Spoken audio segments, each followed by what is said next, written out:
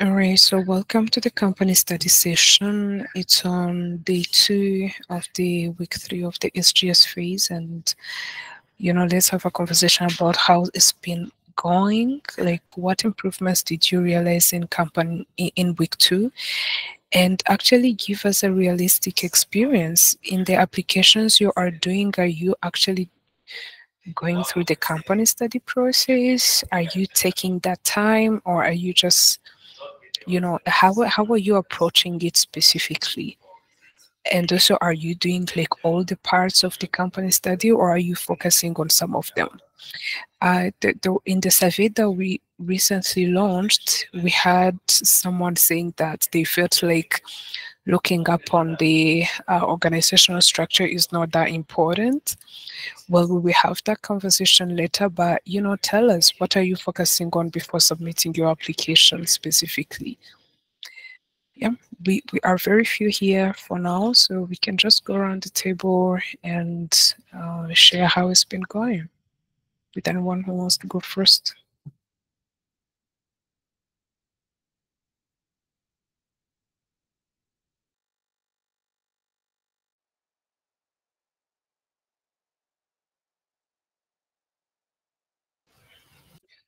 Yeah, Ahmed.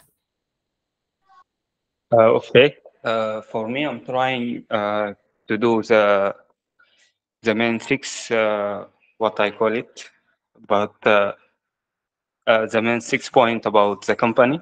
But sometimes I feel like I'm focused on two or three of them. The culture, their current trends, and also their products. So I'm not sure if this considered as a bad or it's this is really the main important part. Actually, also I'm uh, copy paste. I didn't rephrase what I found as my own words. So is this a bad way to do it, or it's good for the sake of time? So you have been focusing on 3 areas, which are, can you repeat them again? 3 areas you're focusing on? The current trends and service and products, and also the culture. Okay, yeah, completely understandable since it's just on the application phase only. Uh, in cases where the current trends shows someone, talks about some department or talks about what the CEO has been doing, I think you can find a way to relate that in your cover letter. I mean, if you are doing so, unless you're just submitting the generated cover letters from Leap immediately as they looks. But I feel like on the application stage, there are no worries just to focus on those 3. So yeah, no worries really. How about you, Sheila?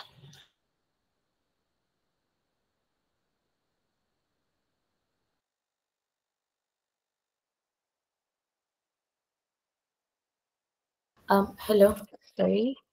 Hi. Can you hear me? Yeah, we can. With the company study, my experience has been I'm finding myself okay. The last time we spoke, my problem was with future predictions, and I realized like with future predictions, it's very like when I went deep into it, it's very easy for you to get biased information about future predictions. So yeah, I take a lot of time on that, but I stopped like focusing on that a lot because yeah, in most interview questions, I didn't see like interview questions where they ask you about the future prediction. So I stopped being concentrating a lot on that. Then another thing I realized is I find myself extremely interested in the background of a company, which takes a lot of my time because like I'm interested in the history of the company. But what I've realized is a bit more important to know about is about the company culture and their values. When I go to Glassdoor and I look at the reviews of people who have worked in that company before and what they say about the CEO and the reviews that are actually almost consistent, it makes me get a feel of how the job and the work environment is, and it helps me understand like whether this company is a good fit for me or not. Then yeah, lastly, oh yeah, also what was mentioned, the structure of the company. I don't know why I didn't find it like really important, because like there are companies where you can't be able to like know the board members and all that, like the board members and everything. But like the companies whereby you can get the board members. So in most companies I was just getting the CEOs, this and the CTOs, and yeah, and the CFOs as well. And but knowing the number of people who work and the departments that exist, that has been really important on the company structure part of it. But yeah, that's my experience so far. Okay, very good approach. I like that one, especially focusing on the background, because with those information, then you know how you know what you should actually be relating with, especially in the cover letter. And actually, by the way, talking about cover letters, are you submitting the cover letters that are specifically generated by Leap, or are you taking time to go to read through them and see if there are any amendments you can make? That's a general question.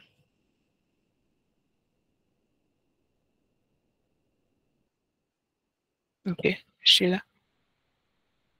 Okay, I won't speak from experience because like the first cover letter I was able to generate, I wasn't able to view. But according to what Hillary, there was a time Hillary was having issues whereby he said like he looked at the CV and the cover letters that were being generated from Leap, and he discovered there was some information that was a bit inconsistent. So I think I took it upon myself to check out all the cover letters and everything they produce, just to go read through in case there's something we missed, or maybe there's a grammatical error or something. I adjust. So yeah, mine is from Hillary's experience. Okay, that's very great to hear. Are the rest of us also doing the same? You can give my thumbs up or thumb down.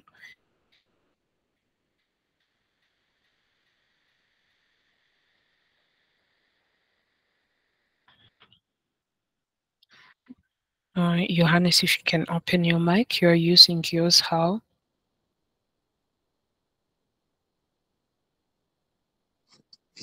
Sorry, the question was, are you using a cover letter from Leap or yours, right?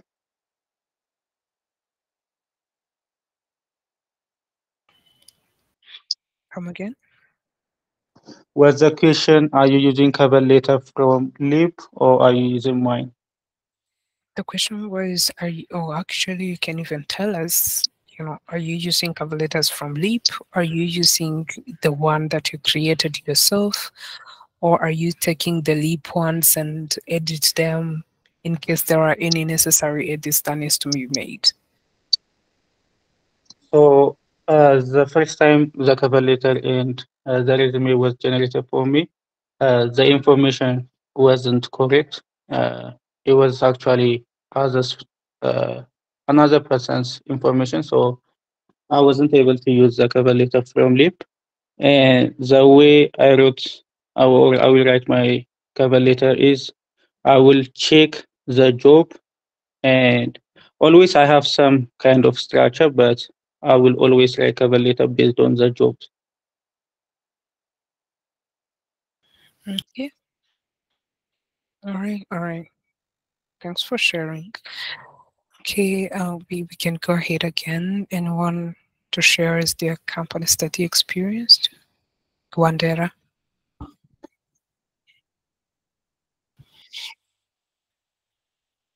Wandera, do you want to go?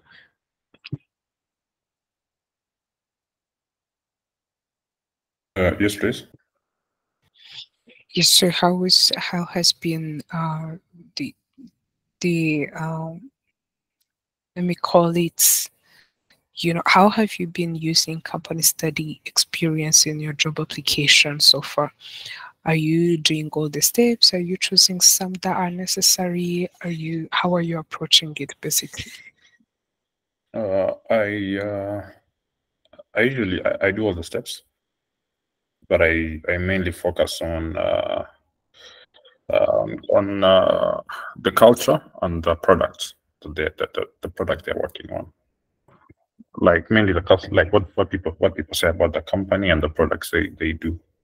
But at the same time, there are sites I landed on when I was working on it last time that gives you all the basic information, like the CEO, the company, the location, the market value, all that stuff. But it doesn't necessarily give you culture and like the products I'm really working on. So I deep dive into those to understand the company and what people say about the company. And also I also look at I check out their LinkedIn to look at the employees they have, and I see if they have employees from all over the world.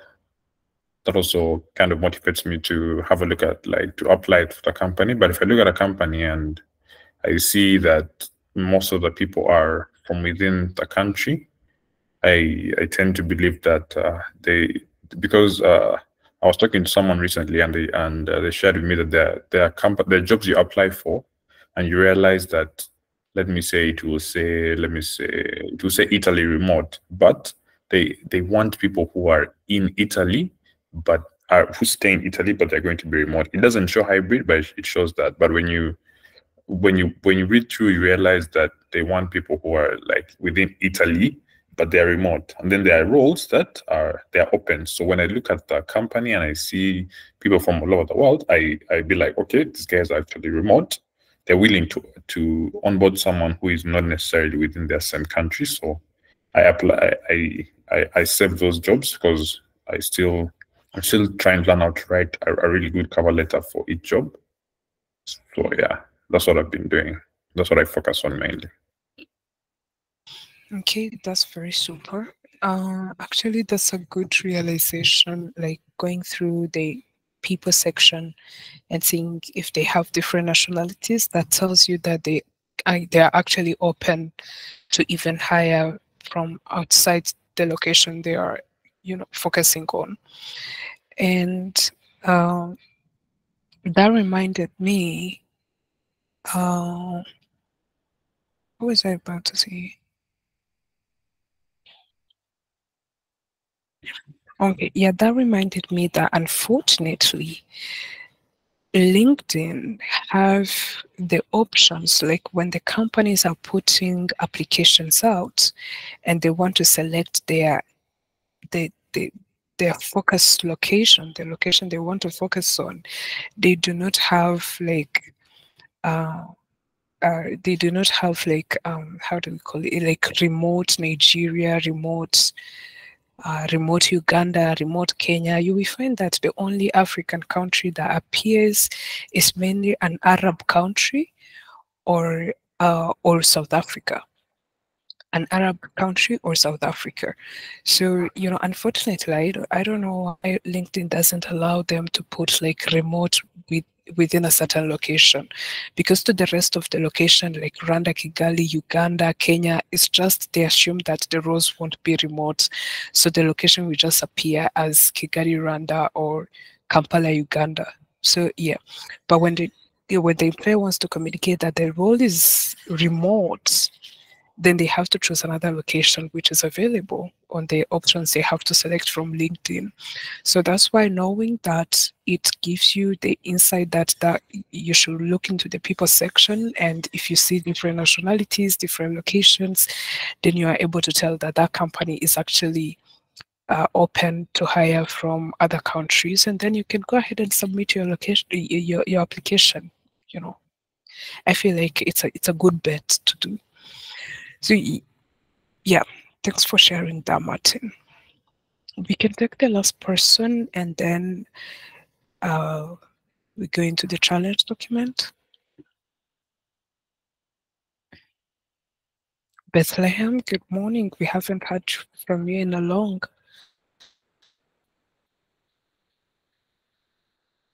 time, Bethlehem.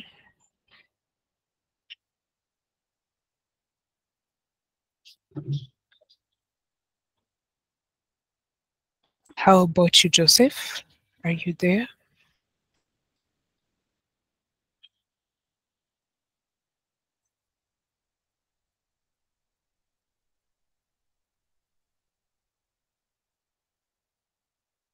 How about you, Temskin?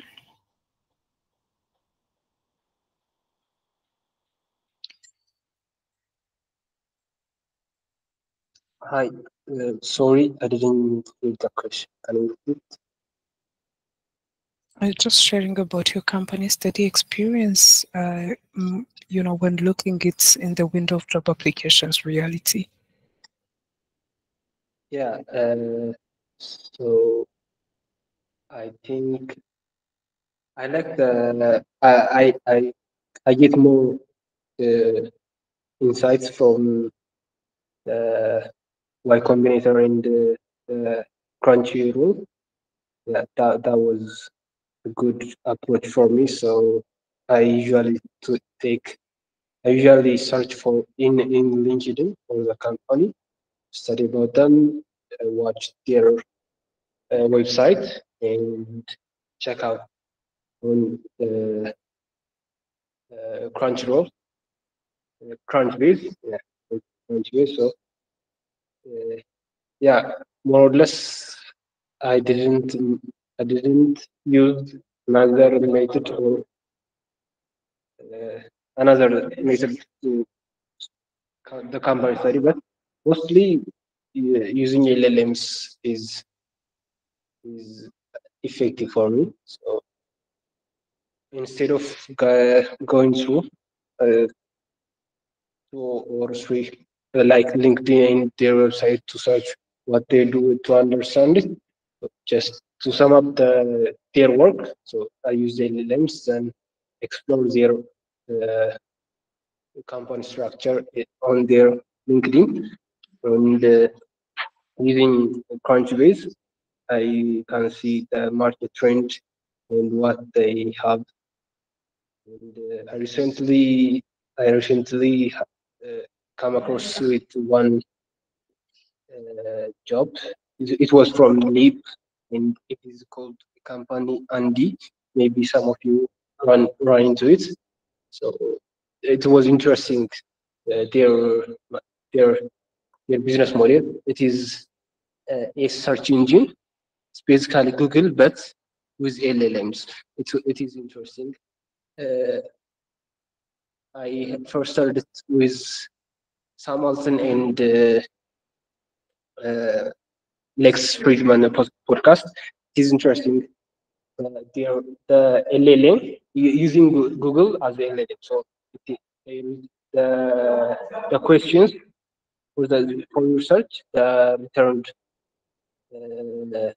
the returnable is not just links, but effective information that you need. So that's the company uh, business model. So that was interesting, and I saw them on Crunchbase, and they are somehow on top of the leading AI startups in US currently. And that was interesting, and I have applied there. So I use basically the recommended methods.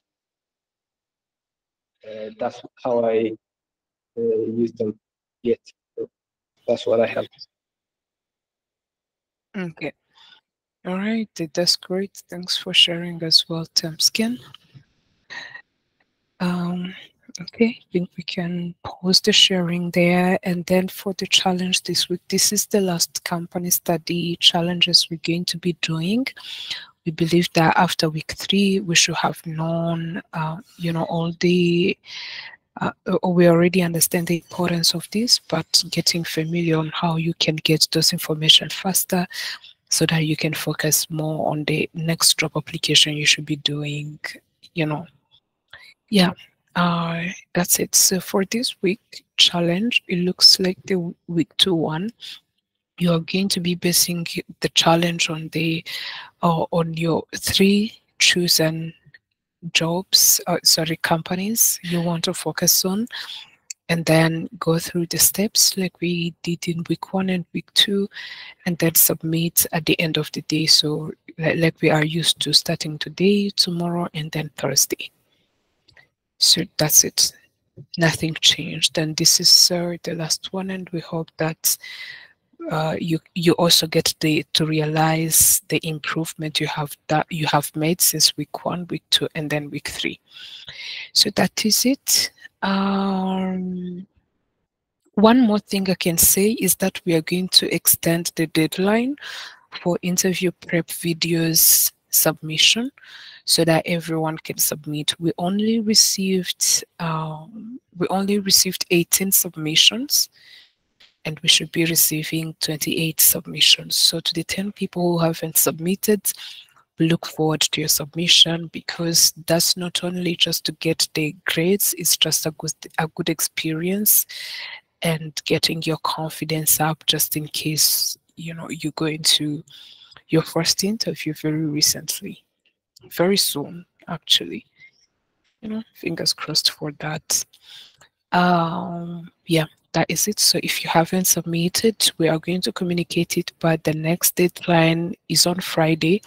So you will have your time to put together what you need, especially to those who had like phone issues or camera issues, getting like quality ones. So you have until Friday for you to do the work again and then submit. That's it. All right, I guess we are closing it here. So thanks everyone for joining. Have a great day moving forward.